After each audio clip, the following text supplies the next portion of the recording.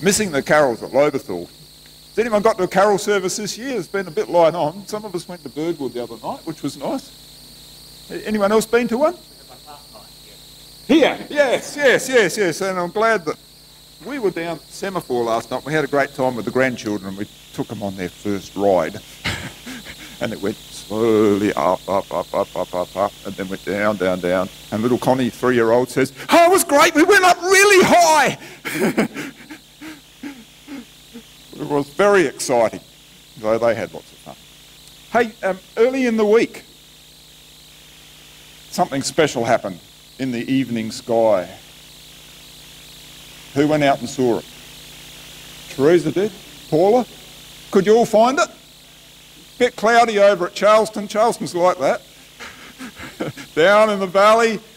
We're up on the hill at our place. You should come to our place, Peter. We had a reasonable view, yeah. But they weren't quite joined up, but there was 2 bright stars which were Saturn and Jupiter. Now, somebody told me if you went on the Astronomy SA website, you could see all the rings of Jupiter and everything. One of the guys at work looked at that, and it was pretty amazing. But there's the star in the sky. It reminds us of, the next song talks about what's amazing about Christmas. God turned the night sky on its head to bring not Jews, but foreigners in to see the King. And he sends a star, a most amazing star, far more amazing than that one. They could predict when that one was going to be there, and they could predict when it'll come again next. But the star that they saw came, and it rose in the east, and they followed it, and it stops in one spot, and then it goes again and goes across and stops over the place where the young child was. An amazing star. A star sent by God Almighty. Oh, holy night, the stars are brightly shining. It is the night of our dear Saviour's birth. So, what happens? So led by verse 2, so led by light of a star sweetly gleaming, here came the wise men from Orient land. Yeah, we're not told how many wise men there were, but we think 3 because there were 3 gifts. Led by the light of faith serenely beaming, what do? With glowing hearts by his cradle we stand. By his cradle we stand this morning. Let's stand up and we'll sing it together. Oh, holy night. We should black the windows out. Now, I've been talking about a couple of things that I've thought of. What do you reckon? Who can think of some more amazing things about Christmas? The next song we're going to sing is "O Come All You Faithful."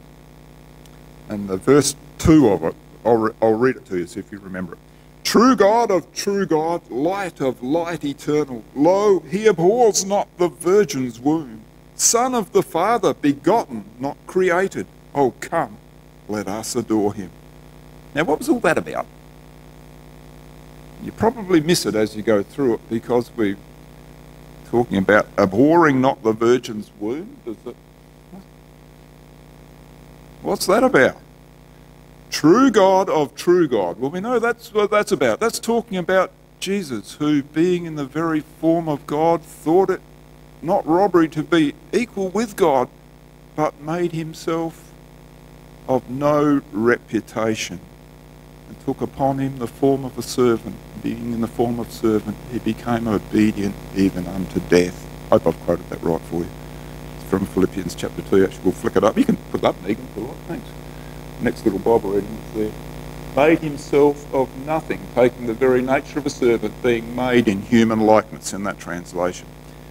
True God of true God, light of light eternal. This is God, the Almighty, majestic God, whom we bow before. In fact, we'll be on our faces before him one day. But he says here that he doesn't disdain humanity, and he's come to be with man, and he's come to a lowly virgin, and he's come, and here he is within her womb.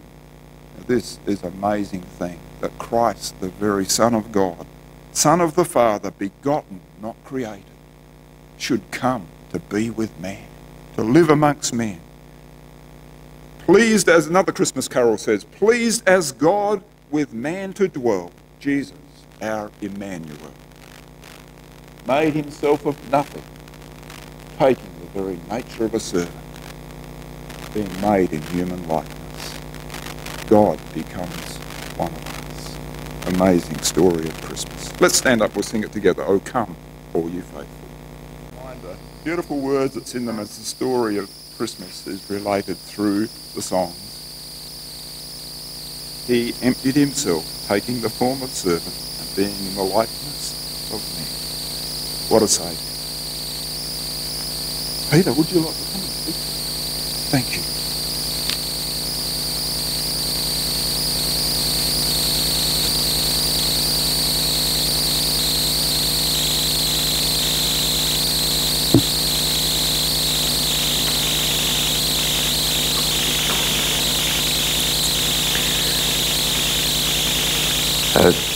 12 months ago we were dodging fires, and then the fire season finished, and for the remainder of the year it seems we've been dodging COVID.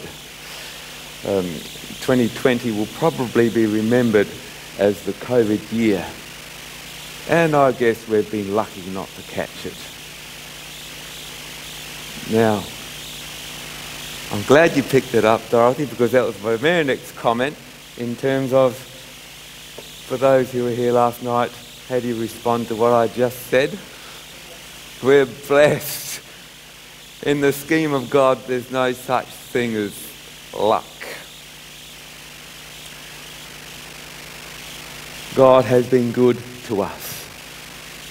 Sure, we've been well led, I believe, but still, God has been good to us. Luck has nothing to do with the work of God.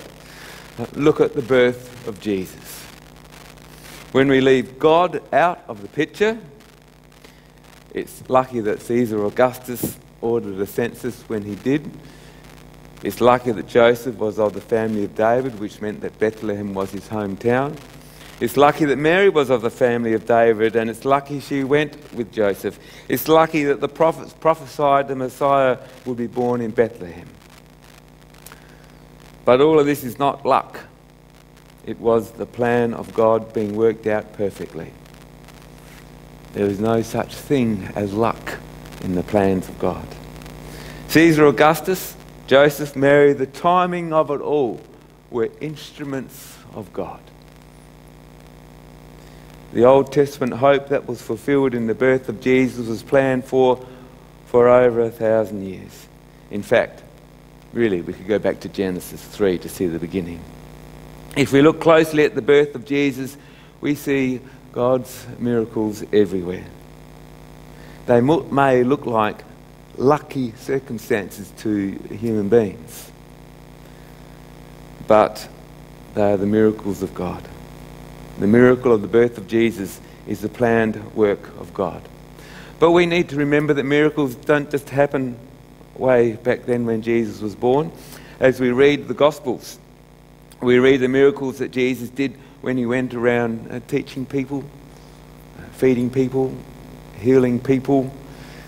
The blind see, the deaf hear. He cast out demons. He got up the nose of the religious leaders of the day.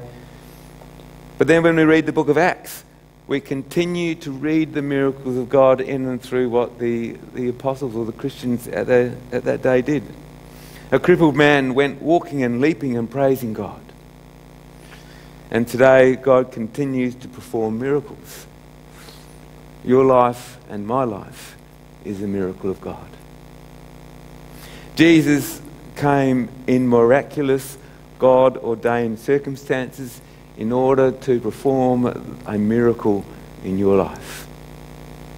That miracle is first seen when you become a Christian, and as you continue to live with your life with God, God continues to do miracles in you, but also through you. Now, I'm positive that if I gave you time to think, everyone here could come up with a miracle that God has performed in your life. By miracles, I don't just mean the big miracles that you then write a book about and you sell 1 million copies and you make $1 million. I'm talking about what we would call small miracles, which are just as miraculous as the big ones, because they're done by God. It's not the size of a miracle that makes it big or small in that sense. Someone being healed of cancer or a cripple walking again is a miracle. And there are times when God still does that sort of miracle today. But too often I think we miss out on such blessing when we miss out on what we call the so-called small miracles. The devil, we know, can counterfeit the big stuff, but he cannot counterfeit the miracle of God's love that flows in and then through our lives. A big miracle in my life was when I didn't die, when I fell off a cliff or ran headlong in the front of a car. A small miracle has been the many times that God has provided for us, going through theological college, through small gifts of appreciation, or even the hard times when God has to teach me something about myself and my relationship with Him and how that works out in this world. We have all experienced the miraculous intervention of God in our lives. The biggest miracle that I see in people's lives is when they stop thinking about themselves and start thinking about other people. The greatest commandment is love the Lord your God with all your heart, soul and mind. And the second is, say it out louder, Dorothy, so everyone can hear. Love your neighbour as yourself.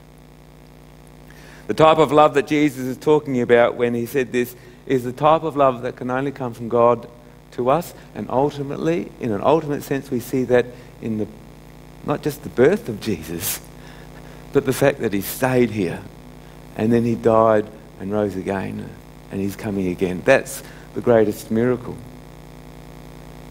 The miracle that we see at Christmas in the birth of Jesus is the miracle of the love of God to us and then in and through us. In the birth of Jesus, we see love in action. We see the love of God that he has for us and for all of the world, all of his creation.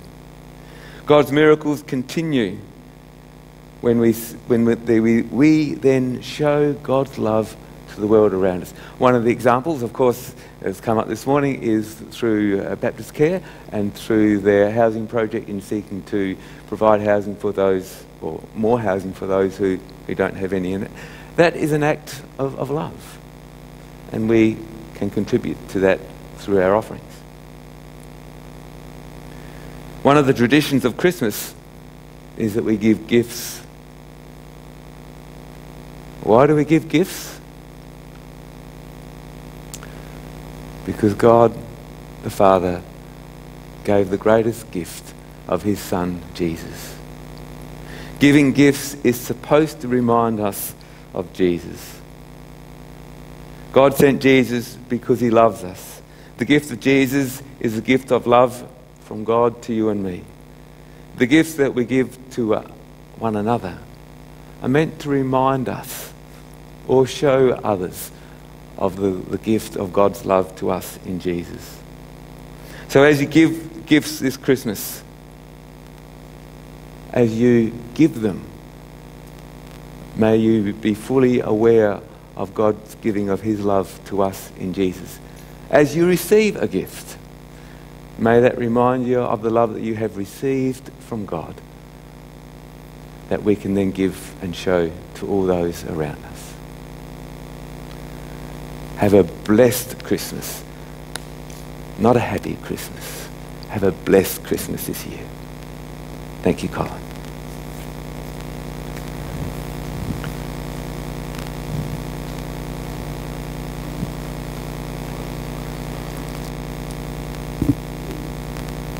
It's impossible for us not to have a blessed Christmas, really. It's already happened. It's already happened. We have Christ. What child is this who laid to rest on Mary's lap is sleeping? Who is this child? We've talked about him so much now this morning. This is Christ the King. Haste, haste, what? To bring him praise. And that's our response this morning, is to give praise to the Christ, the Son of God. Let's stand up.